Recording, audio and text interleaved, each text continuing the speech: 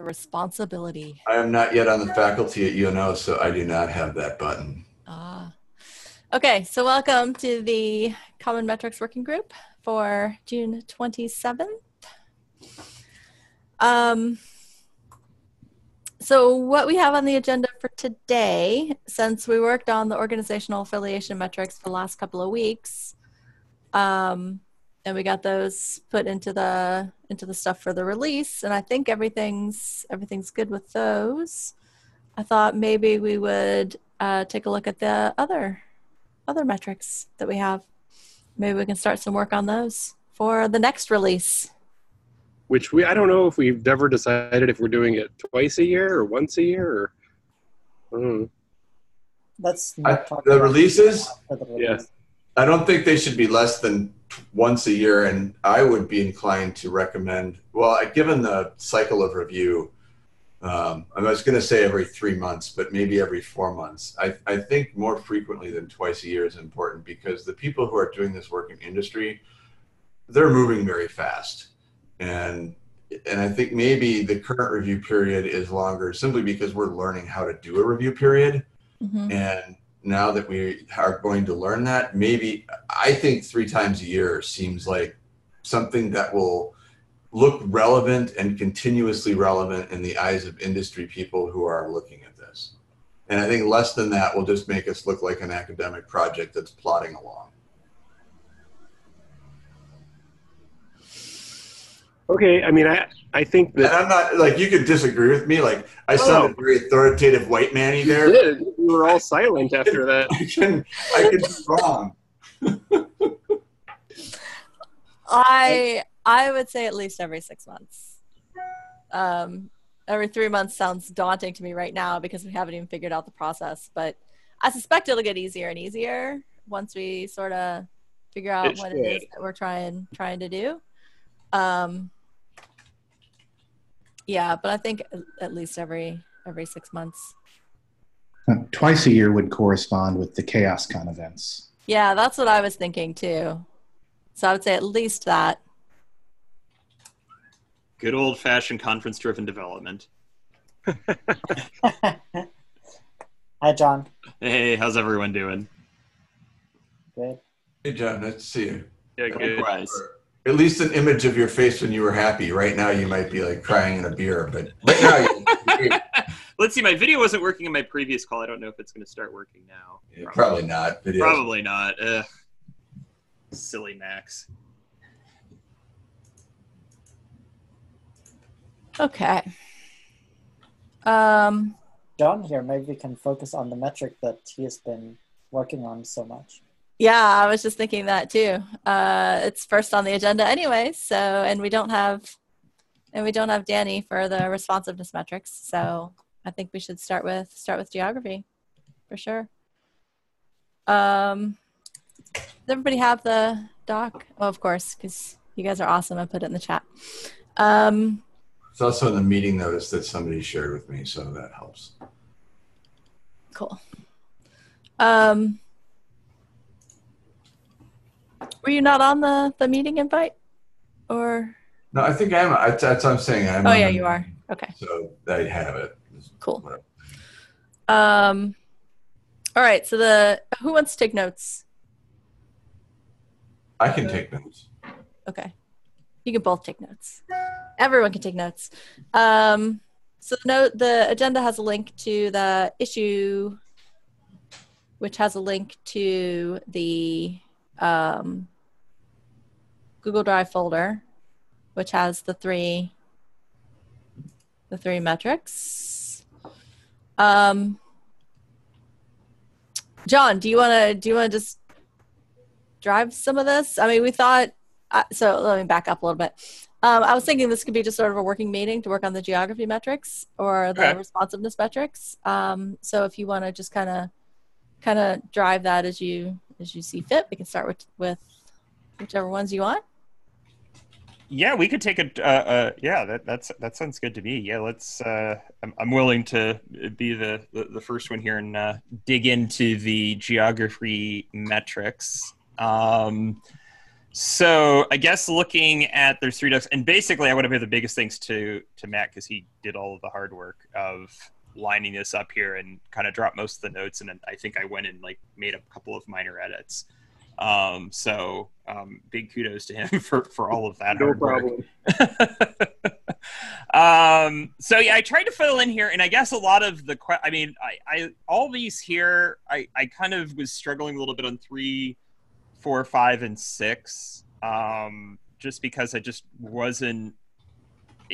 I wasn't as sure is that something we're pointing to that's existing or whether it's something we should be creating a mock-up of. So I wasn't as sort of familiar with that. And so if anybody has great ideas there, that would be really helpful. But I guess looking at like the employer country one here, description, fairly self-explanatory. We're just trying to figure out where the main location, headquarters of the organization that's employing the contributor, if we know the contributor is participating on behalf of their employer. The use cases around that is just that they want to understand not only the global makeup of the contributing organization and the organizational supporters who are kind of looking at different regions. And then I think probably the big one is being able to put differentiation between somebody who's doing their own time participation or participating through their employer here. So just trying to see sort of what that looks like of what the main drive is. So I will pause there. Thoughts, comments, and if anybody has ideas on sample filters, validation, implementation, what's known out there, that would be helpful because I was not as familiar with that part. How would we measure this? Would this be self-reported? Or, well, I guess if we know the organizational, sorry, I guess I'm talking out loud. Go for it. I'm talking out loud, thinking out loud. I always talk out loud. I guess if we know the organizational affiliation of an employee, there are probably databases where you can get the organization's corporate headquarters location. How would we get that? I guess maybe it's just a general question. Yeah, I mean, I'm thinking that's probably going to be the biggest is like if you're able to match somebody, to an employer. You could probably cross-reference against where people are headquartered, based on maybe like the domain name and their email address. I mean, you might run into kind of goofinesses there that like some people will use like their main personal GitHub account for all their contributing. Yeah. So that could be a little bit shaky. If projects are using DCO sign-off, sometimes it's a little bit cleaner because sometimes people are a little bit better about using that to match, or if there's like a CLA, but go ahead. One suggestion I have, and it kind of came to me when I was working on the Linux badging risk metrics, is so this might be a case. There's 2 possible ways that we're handling this in Augur, but I think they're relevant to the definition of the metric. In the case of the Linux badging program, there are 270 pieces of this data, like discrete fields that are returned. And I'd say of those, about 170 of them are they can be either scanned by a tool developed by the Linux Foundation, or if that tool doesn't find it, then they can be entered by a person who's filling out the badging form. So what I said in my email, and I think it might be the wrong language, but they could be the same data, but they could have 2 different types of evidence supporting the claim. So that's one is we could have just a evidence type be a piece of information that's required for the contributor metric country, so that you could have 6 Sean Goggins that you identified using 6 different parts of evidence, or they could all point to the same person, but probably each identification of me from a discrete repository, issue tracker, whatever, it's either going to be, I said it was me, or a machine program of some kind said it was me. If we're going to do it on a large scale, the other thing we do at the end of every Augur table is we say tool version and tool source.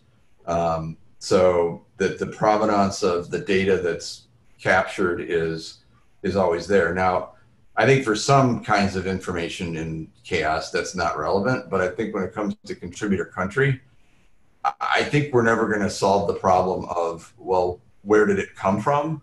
So part of the metric might be letting people know where it came from, and then they can make their own assessment of how to treat that.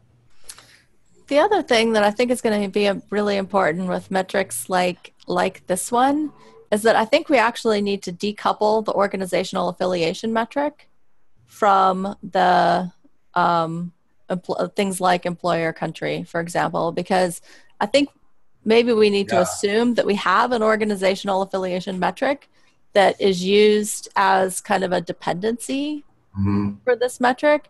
Because otherwise, what we'll end up doing is we'll end up redefining organizational affiliation and how we do it when we do all of these metrics. Anything that has to do with company or employer. I think they're two different things. I think where I am, I agree. You're in England. I have no idea if the country that you work for is also in England.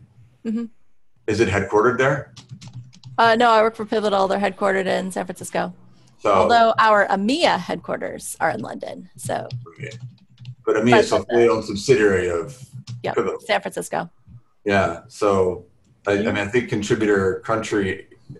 I think we have to. I assume it could be different than contributor organization. Like when I think about those two things, I think of them as different pieces of information. Don, can you say your thing again? I didn't totally track what you were getting at. Just now or Dawn? You said Dawn. Don. Go. Okay. Yeah. So, so in order to decide what the employer country is for a contributor, you have to know that contributor's employer before you can determine the country. I see as a dependency that we understand organizational affiliation for that contributor. Because if we don't just make organizational affiliation a dependency, we'll end up redefining it in every metric that talks about who your employer is. I understand. Okay. Does that make sense? Sean, you look puzzled. Yeah, no, I'm now following it. I'm now. I think there was a piece actually that I didn't recognize, that I didn't understand, that you clarified just now.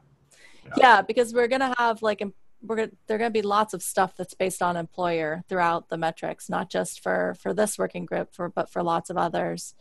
And so I think we just need to be careful that some of these, what I would call kind of core metrics, like organizational affiliation, that we're not redefining it as a subset of the other metrics that use organizational affiliation as a dependency.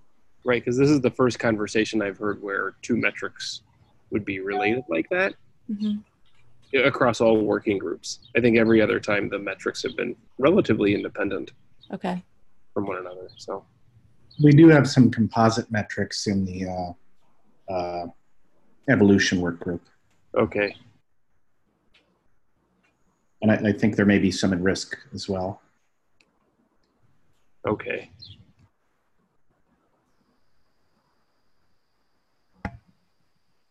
What do you think, John, since you're the one working on this metric? Does that sort of make sense? I'm not sure. Yeah. No, I mean, I think that's, if anything, in order to have rational, comparisons across data, like you have to have a consistent definition. Otherwise, you're just going to have things, if you have one group that's looking at something. And I think your example of Pivotal is a very, very interesting one, right? I mean, would you be considered working out of a country out of the UK, or would your organization be out of the US? I mean, I think that's sort of the bottom line question here. And I'm sure there could be, and then how do you equally apply that to, oh geez, I'm just trying to think here. I mean, this isn't a great example, but let's say a company like IBM, for example, and you're working for Red Hat. Are you working for a company based out of Raleigh, or are you working for a company that's based out of New York State? So I think things can get really, really shaky there, and I'm sure there's probably some variance of terms. But I think the bigger picture, which I agree with, is let's figure out, like, let's define what organization is and make sure we do it within the context that companies can have multiple business units within them, and then what ends up being the demarcation to say that I'm working for this company whose primary headquarters is in A versus I'm working for a business unit of this company whose primary headquarters is at B. And for the people who work at home, is it the office that they report to that becomes their location? Yeah, that's another funky one, right? I mean, people ask me where I work, and I work out of the Second Linux Foundation Ohio office, and that's kind of, but our headquarters is in San Francisco, and meanwhile, I've only been there about 4 times ever. So that's actually a really good question of, like, how home. I mean, but do you work from home? Because I've met a lot. Yes, I do work from home. Who work from home? Yeah, I've worked from home for almost a decade now. Well, actually, over a decade. Like I know one who works in Mexico, and I know his company doesn't. Right.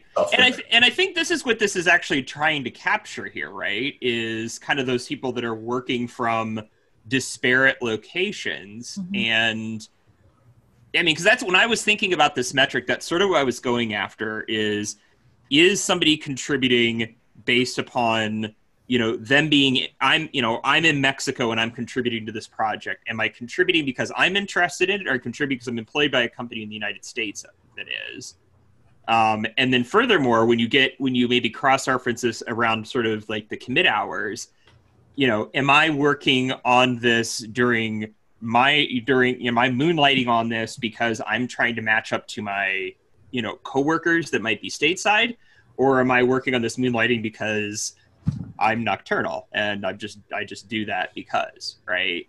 So I think, that might also be a good way to think about as we're trying to put these together, is like, what are the answers that we're trying to solve? And I think that ends up to me being the main one, is that exact thing of, I am I am either a contractor or working out of my house.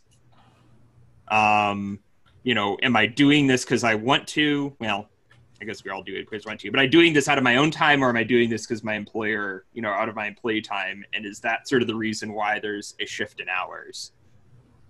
Or a shift in, where I'm at, or, why we all of a sudden have like 30 people participating from Mexico. It's not because Mexico is all of a sudden the hotbed. It's because this company just outsourced out to 30 people in Mexico.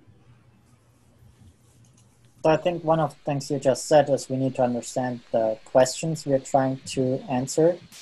And maybe that is a good next step, to collect all of the questions that we have about geographic diversity, or that we can answer with geographic diversity, and then figure out how the metrics can answer them. And that has worked really well with organizational diversity, where we just sat down, okay, what are all the questions that we have? If I was to think about this, as listening to the conversation, I think there are 2 metrics here. One is, what office of a large corporation is a person reporting into? Because I think that's interesting in and of itself. But I think also knowing, if we can find out where is that person physically located, regardless of their company affiliation, that's also interesting, because chances are, if I'm working in Mexico and I change jobs, I'm probably not moving. Yeah. Yeah, and I think that's why the contributor country and contributor employee country are 2 separate metrics. Yeah, they are. So I have 2 things. Were they already 2 separate metrics and I just caught up? Yes. Yes. All right. Great. Thank you for educating me. It's okay. Full circle. So I do. So one's a comment. I have 1 comment and 1 question. So one, earlier Sean had mentioned the idea of kind of the declared versus concluded. And so I think there's something to be said here. We could have, say, a country that's declared based on tooling or based on some automated way to determine it, but it's it's really what's not concluded. So there might be something to be said there. Well, and I think compared and concluded are the two pieces of information in the DoSOX tool, and I think those are very useful. Yeah, so right, I was thinking SPDX uses this for licenses. Mm-hmm. So they have what are declared licenses, like those are the licenses that the tooling found. Right. But the concluded licenses are those that the people actually say that's correct. So they might be the same, but they might actually be different. And I guess I think in the case of where I'm located, or in some other metrics, I think I'm trying to think if there's, like, I may have the evidence. Like I can think of 3 evidence types of where I live, in particular. Like, you can look at a phone book, you could find it on the internet. I could tell you. You could scan it based on I know there's some work being done scanning location based on when the time, what time of day my contributions are, and what times of day the people with whom I work on the same things are. So I think there's going to end up being a host of algorithms that sort of make these statements. Conclusions. Yeah, these are the concludeds. Right. Sorry, So, these are the declareds. right. So there could be like, or the tool identified. There could be more than 3. Mm-hmm. In this case, and so something like data source for the claim may be something we want to include as I don't know if that's a filter to our way of thinking, or maybe that's an implementation deal. Like maybe I've spent too much time in the detail. If we go down this route of how to structure declared, right. It's not authoritative. It's just a best guess based on the data that we have, whatever that composite data is. Right. The second thing that I was going to bring up was, is it important to have country, or would there be any value in having like geographic region? Because, the UN defines regions, the WHO defines regions. Is country critical? That is an interesting question. I mean, I guess because I think we had also had a discussion about this of trying to understand, like, what is the right grouping? Do we want to go in time zones? Do we want to go in regions? Do we want to get really granular and get to very close locale? Countries are pretty granular. It is. The more specific we can be, the more ability we have to aggregate up and down. Yeah. But we shouldn't be so specific that we're unlikely to get reliable information at that level of specificity, right? So, John, do you hear what I'm saying? Yeah. No. So country might be right. Like I would love like I would like geolocation on all the people, but probably as they're committing, by the way, as they're like walking around their house and stuff, right? That's gonna feel Don's committing a lot from reports today. What's going on? Yeah. Are they sitting next to the coffee machine or in front of the TV? Yeah. Are we really talking about 2 different questions here, though? Is it like corporate location, corporate headquarters location? Because region would work for a company that is a multinational, for example. Mine was more about trying to move the metric forward. And what's the lowest level of detail that we can provide that's useful? So obviously, if we ask for what planet you're on, super not helpful. If we if we ask what hemisphere you're on, more useful than planet, but maybe still not useful enough. If we ask region, you see what I'm saying? Yeah, no, you're exactly right. I mean, I guess the way I'd be looking at this also, so if I had this data, what would I do? And right, if there's probably a lot of reasons you could have it. One could be of just trying to. One could be just informational, but the other, in terms of an action, could be, what if I am looking at places to start meetups for my project? If I had Europe as a region, that's very broad. If I had France, that helps narrow it down of, hey, maybe there's a concentration of people in France here. Do we do a Paris meet or do a Paris event or something like that? So I guess that's how I was thinking about it. Yeah, so I guess then, right, and the question then is what's the level, the highest level of granularity that's useful? Because that might be the easier thing to get first. So, I mean, or maybe you just dive right into country. Maybe country's the place to go. Maybe that's the highest level that means something. And anyway, if we asked time zone, that might prove useful and it might reveal less information. I'm not saying it's much coarser than country. Country would be great. I think I almost wonder if we should call this metric contributor employee location. And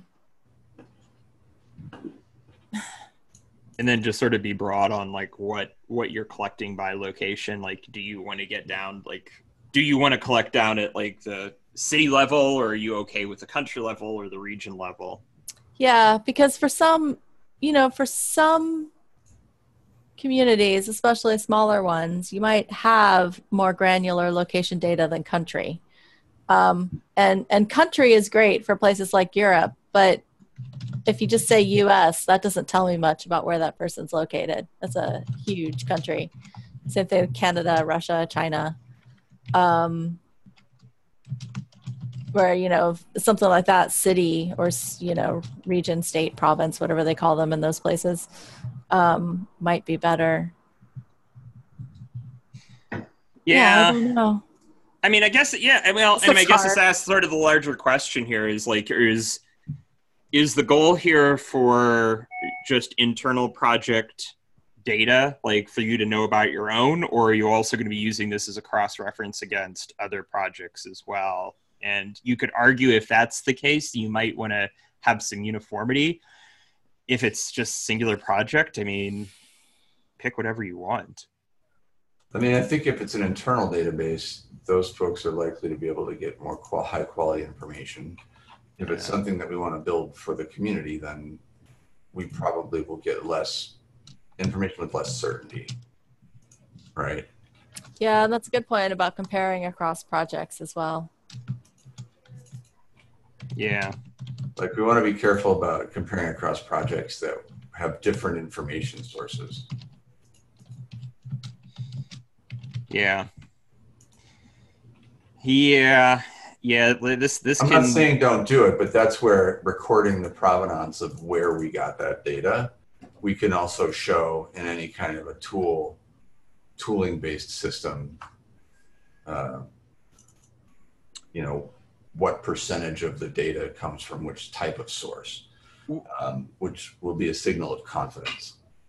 Would maybe a way to kind of move this forward is, I like the idea of location, but put in here a recommendation of what granularity, of probably a recommendation of granularity, but then leave it open to the project of what level they're up to capturing. Or is that? I would like to, my ideal universe is that I'd like to specify. Oh, me too. Me too. Can that be a filter? I mean, could this be part of the metric definition? There's a filter part, sample filter. So the filter would be, I want to filter by planet, or I want to filter by region, or I want to filter by country.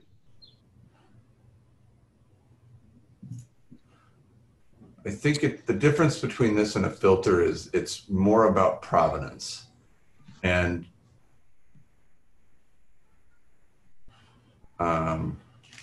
yeah. Yeah. Well, maybe this is when we probably should chew on a little bit of just this level. I mean, I guess if we would all step away here and say, let's go away. I mean, I think we're all in agreement here that the term country as opposed as a part of the metric, we could change with location. And even if the main drive would be to get at the country level, everything under the use case is sort of the same. Like I don't see much changing in one or two there, other than anywhere where it says country change to location. Is that a fair assessment? I think that's fair. And okay. I like your idea of giving a recommendation as part of the metric, and then letting the projects or whoever implements them decide the granularity that they need. Yeah. Now, is the expectation here that tools makers would then go off and make something based upon this? Is that sort of the? Yes, and so and then that's where things get fun. Say, thanks for all that conversation. This is impossible. So that's all. Yeah, that's what I'm just thinking about here is like, because I mean, every time I see a tools maker that does any sort of visualization on location, it tends to be like the country heat map. Yep, I know what you're talking about. But I've also seen the dots, which is sort of an equally thing of just if you really want to get pinpointed down from there. Yeah, well, again, I'm probably thinking about this too concretely as a person who's been building tools, but just we could use the field in a number of different ways, and I just think making part of the metric being that the granularity is specified, that it's, and I guess maybe that's a filter, but I think maybe it's a piece of information that's required to produce this filter and could be easily provided. Like your location is X and the granularity level is Y, and it could be user defined or tool defined what granularity it is.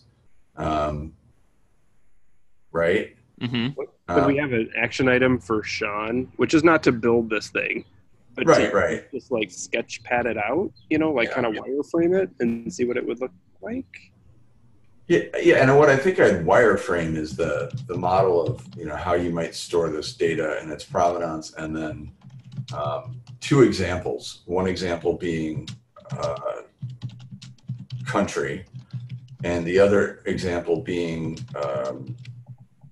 maybe locale. So, for example, I don't want your geospatial coordinates, but maybe I'd like to know that you live in the state of Illinois, or I don't know what the equivalents are in India, but in Canada, they're province. And then I guess the next level of granularity would be city.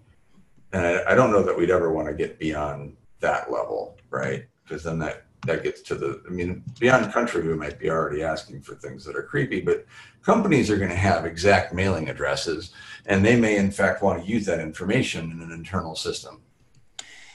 Yeah, so that also, as I'm thinking about this, is two different things here. Like, employer country, like that's public information.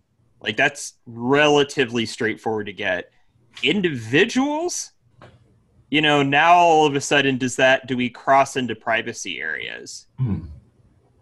For individuals who work for a company, they have to give their address as a matter of tax law in, I think, every country. So there, I think you're fine. I don't think that the privacy laws affect. But I guess my point is like, what if this is like a project that's not hosted by the company, and all of these individuals are participating, even through their company there. Are they still in the position to, like, is there privacy concerns of them effectively sharing their location information with a third party like that needs to be dealt with? Like, is this something that can be, like, companies, like a publicly crawlable thing? Individuals, I think that could be, I could see some privacy things of how to handle that data. Yeah. Right, absolutely. Yeah, if it's an individual who doesn't work for a company, then there's the assumption, for example, Bitergia makes the assumption that they are compliant. They have to comply with GDPR. There are in fact exceptions for GitHub specifically, and the open source software community specifically in GDPR. And those same exceptions look like they're going to end up in the California laws. I haven't read this myself. I've been talking with Don Marty at Mozilla about this. So I'm not saying that we go out there and wave a flag and say, haha, we're exempt, but I don't think we are in line for punishment if we, without the intent of revealing personal information, make that available. And the specific case that Don and I talked about was the storage of email addresses in Git repositories. Mm-hmm. That in fact, that removing that would have a significant detrimental effect on the way that all software version control works. And so that's why that exemption exists. And that is how, in fact, principally how we identify individual people, right? Right. So I guess if we then started tracking their location, I'm talking out loud, we probably do need to gain some sort of consent for that. Matt, should I talk about some of the other things that we've talked about before with regards to ways of protecting anonymity while still capturing location data? Like what? Well, Hyperledger Indy. So yes, because Yeah. So Hyperledger Indy is one technology that would enable us to have a canonical provider, which could be the project or it could be the Linux Foundation, it could be GitHub, who has that information. And an individual could log into any other system that federated with the owner of your personal data, sort of they call it the authoritative provider. So my tax records, the IRS is the authoritative provider of that information. And I can use whatever credentials I have there to log into TurboTax. And then I can decide how much of that information that the IRS has, I give to TurboTax. And TurboTax actually doesn't ever have to know who I am. Are we on target? What are we? I'm losing a little track of what the question was. I think the question was, if we store personally identifiable information for people who do not work for companies, I see. Okay. What risks does that create for us? Or what are the things that we should be careful about or talk about or include in the way we describe this? I don't think is a tool storing that? Yeah, I guess. Yeah. I can store a lot of information that the GDPR probably would prohibit me from storing. Well, I mean, it's not so simple. It's just the handling of it. Like a project's going to have to get it, like the tooling, whoever is administering the tool that's capturing this is going to have to deal with GDPR or any sort of privacy regulation. So we probably should also be careful saying it's not like us on this phone, that it's not like somebody's going to come sue us. It's the tool vendor, which is going to be the one, and probably the person who's implementing the tool. So I think that's sort of the consideration there. Right. Yeah, I would think it would be the person implementing the tool. Is that right? Mm-hmm. Yeah. In all likelihood, I don't know how much, like, I mean, I've had this come up when I've talked with projects before. I don't know how much, I don't know where tools sit in collecting PII from people, like, and what their policy is on that, and your right to be forgotten and all of those sort of nuances and stuff there. Maybe that's something the tool vendors are already dealing with. I think for the most part, open source developers don't want to be forgotten. They want a parade. You would think that. You've never had somebody that wants to invoke GDPR in their GitHub commits, and you have to explain to them you can't erase that. Yeah, right. I never have had that experience. That sounds like a difficult person finding ways to be difficult. This is why the DCO actually comes in really handy, because it's by the way, you agreed to this before. But anyways, my favorite is I accidentally sent something confidential to the public open source mailing list for X project. Can you delete it for me? Not how email works. Email doesn't work that way. Yeah. You must be new here. On the internet. Yeah, so I mean, I just don't like. I am not, and I don't know if there's people like. Yeah, I think there is. I guess sort of the summary of this whole thing is there are to probably comply, not necessarily with the employee country, but I think if we look at contributor country, there's a degree of PII that's going to have to be collected. That all said, do tool vendors already take responsibility on collecting PII or not? And, put disclosures in there, and our open source communities that are housing this data, do they have the right things in place? And I don't even know, I don't know if that's if that's something that CHAOSS has ever crossed before or not. Like GitHub's the big player in GitLab, and they have big enough honeypots that I'm pretty sure their lawyers keep them compliant with all the legal stuff. Yeah. It's like people like Augur or Bitergia, where we're just out there trying to do the best we can, helping open source projects that if we, hypothetically, if we step in the wrong poo, we have trouble we can't afford to defend ourselves against, right? Yeah. Well, I mean, I think probably in the case of GitHub, there's probably a number of disclaimers that are saying you're opting into 9,000 different things here. Yeah. And if I hired the lawyers, I would need to protect myself against all those things. I wouldn't have money to do anything else. True.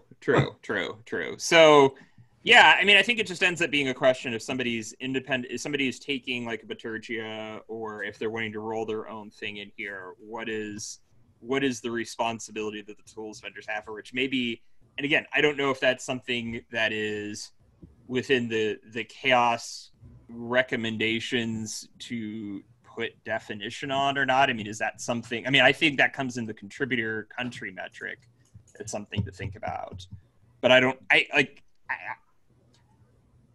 know if that's something that this group should be defining, or if that's just sort of an expectation of the tool vendors is no matter what, if you're collecting statistical information on your project, you're probably going to collect PII. You certainly would hope you'd have the right thing of data storage and data privacy in place.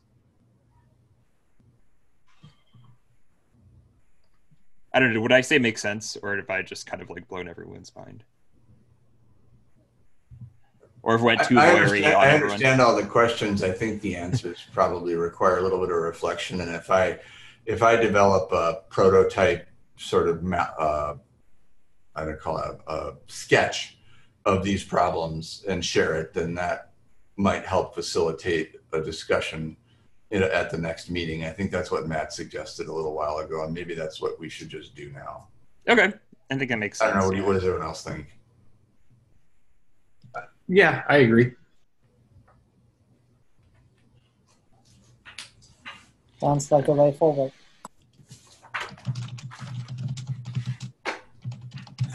All right, I'm going to just put a note in the contributor country doc in the description of just saying that this would most likely require collecting, PII, and,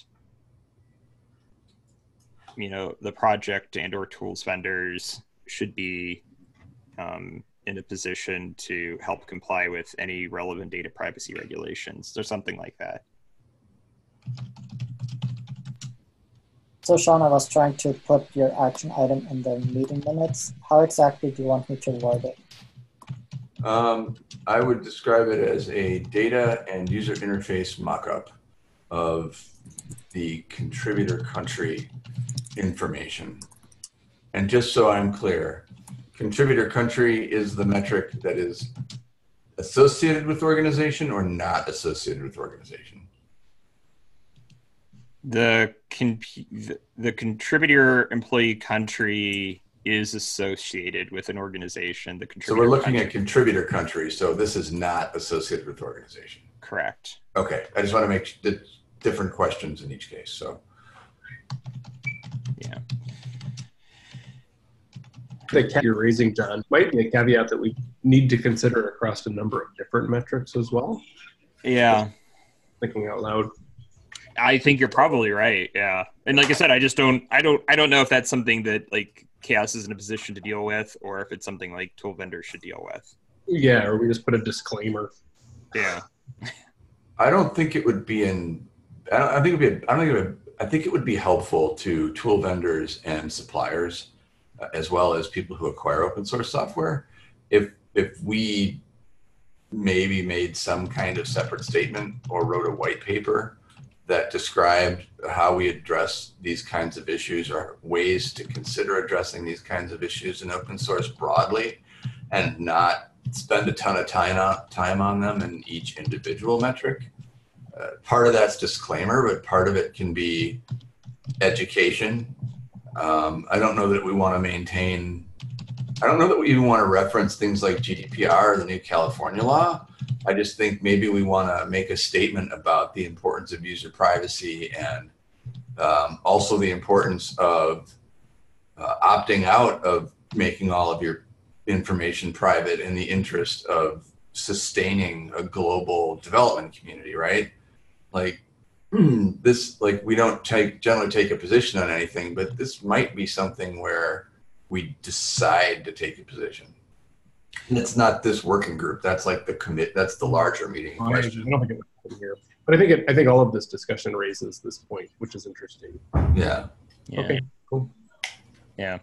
All right. Cool. I just put a little note in the sample. I just put it under sample implementation. I thought maybe that might be most appropriate, and I tried to keep it very broad in there of just saying that it would likely require collecting it, and that the implementation should take that into account, that the collection of management and storing of PI should be done in accordance with any relevant data privacy regulations. So not referencing anything out there, but just pointing out that you should pay attention to this. I think that's good. Okay. Cool.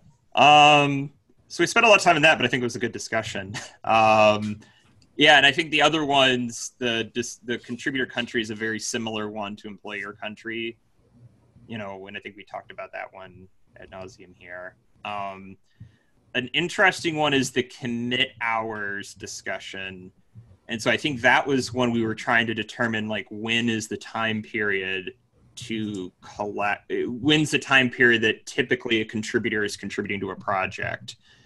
And I think coming back here, do you mean discrete commit time, or are these estimates of labor hours invested?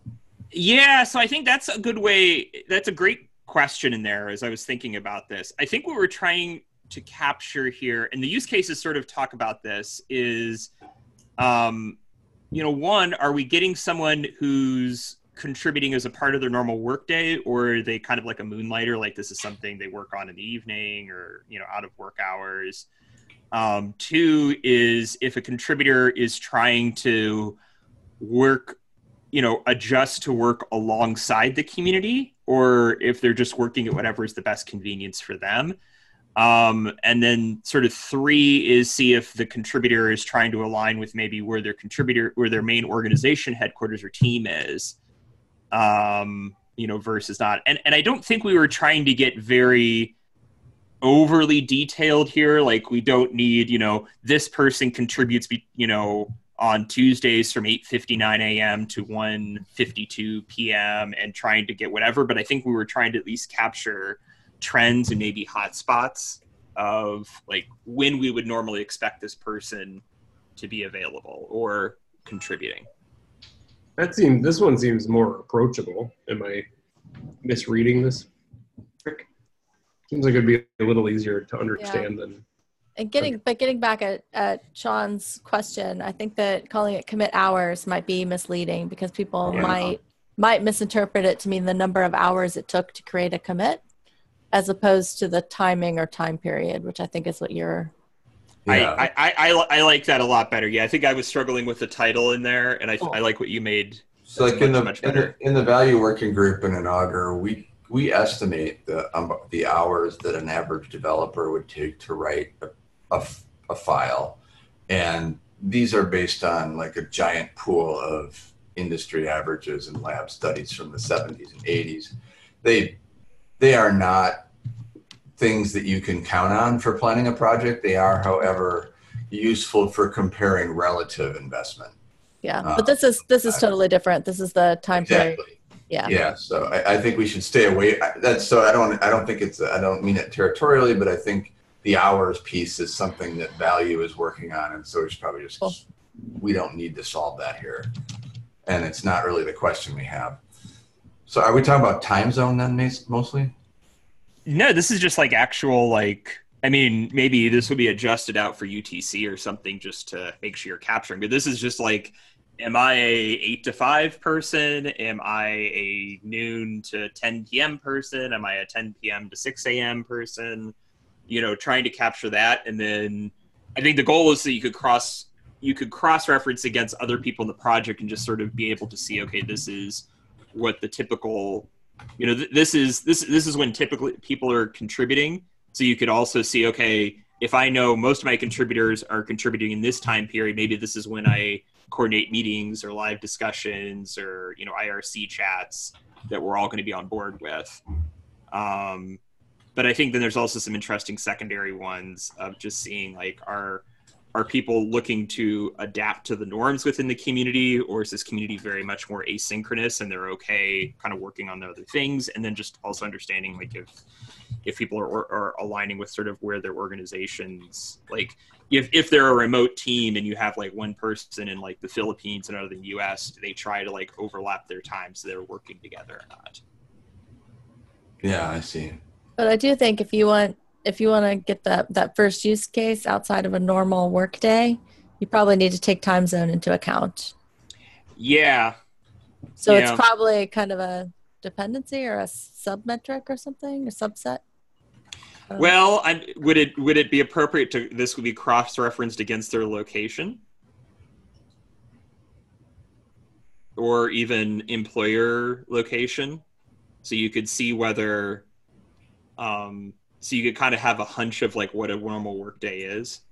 Hmm. Yeah, I think this gets also into a funny one. I could see really quickly here. Like, you know, what is you're exactly right, Don. Like, what is the definition of a normal workday?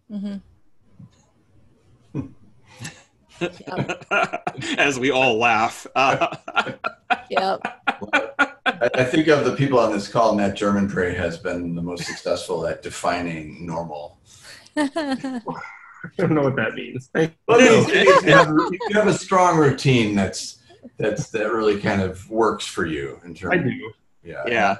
I aspire to that same level of routine. I bet you didn't have it when you had 12-year-old children. I did. I'm just saying that. Yeah. Now you're just making people feel bad. Yeah. I mean, yeah, I have. I have in the past, believe it or not, but it's been a struggle. It's better now, anyway. Yeah. Well, that is an interesting. I mean, we could get into philosophical, you know, discussions here. Are we saying a normal workday versus cultural norms, or are we saying a normal workday based upon your own patterns? Like, you know, do I get up and work from like, you know, 6 to 8, take kids to school, work again from like, you know, 9 or 10 to 3, pick kids up from school, and then work, you know, a couple hours in the evening, and that's normal? Are you spying on me? I got 4 kids. I understand. All right, so we have 2 minutes left, so we should probably wrap this up. I feel like we had lots of really, really awesome discussions, and it looks like we've documented at least a couple of action items. Is this something, John, you might kind of take off and, you know, add some more details to the docs and come back and we can put this on the agenda for a future meeting? Is that? Yeah, that's fine. I mean, I think the big thing is just, I think on 1 and 2 there, just to see if there's any questions that I'm not hitting in there. And then for some of these, yeah, I mean, I guess for like sample filter and visualization implementation, I mean, I guess that's just trying to find tools that are actually doing stuff like this and maybe throwing a couple screenshots of that. That's sort of what y'all are after. I think the screenshots of existing tools goes into number 5, known implementations. Okay. In sample filter and visualization, it's about what are all the different ways we can dissect this data and look at it. So more of a description. Right. Yeah, it's more descriptive. Okay. And then sample implementation, Sean, you've worked much more with it, but my understanding is there's something like a Jupyter notebook with a minimal implementation on how to collect or use the data. That is, yeah, so there are several ways of providing the example implementation. A lot of the metrics that I've written use relational data schema and SQL and or Python in an effort to make it clear to people who are thinking about the data and how they integrate it with other data. In other cases, and I look at the Python stuff, I try to direct people more towards the Augur implementation, because that's where the Python is, and that's where the current Python is. So I don't want to like have Python in two places, because then I have to update it in two places, which becomes a pain in the butt. But yeah. Could you just, in the background, just send me a couple examples of that? This will also require me to like brush up on my skills in that area to put something together. But it'll be a good learning exercise. So that would be really helpful. Sure. Let me make sure I know your email address. It's just jmurtick@linuxfoundation.org. Okay. Yeah. And I have to drop for another call, unfortunately. Yeah, me too. Cool. All right. Thank you all. Thanks, everybody. Cheers. Thanks, Bye-bye. Bye. Bye.